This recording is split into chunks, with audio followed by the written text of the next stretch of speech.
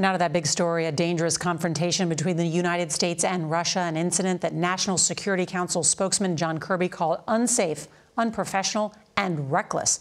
The Pentagon spokesman saying today that a Russian fighter jet struck the propeller of a U.S. surveillance drone in international airspace, forcing it to crash into the Black Sea. President Biden has been briefed, and the Russian ambassador was summoned to the State Department. CBS's David Martin has new details from the Pentagon. U.S. drones flying surveillance missions over the Black Sea are often intercepted by Russian fighters, but never like what happened today. A Russian jet approached from the rear, dumping fuel. U.S. officials believe it meant to come up in front of the drone so it would fly into the fuel cloud, but pulled up too soon and clipped the drone's propeller, which is located in the rear. The drone's controllers could do nothing but let it glide into the sea.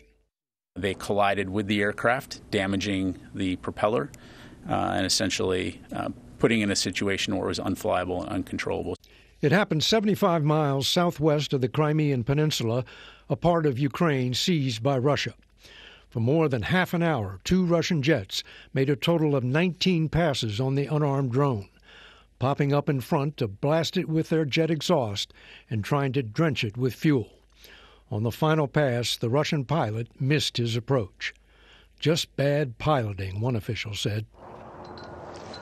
U.S. officials believe the Russians were dumping the fuel in an attempt to damage the drone. Now the Pentagon wants to recover the wreckage before the Russians get to it, but they're operating at a disadvantage since there are no U.S. Navy ships in the Black Sea. Norah? David Martin, thank you.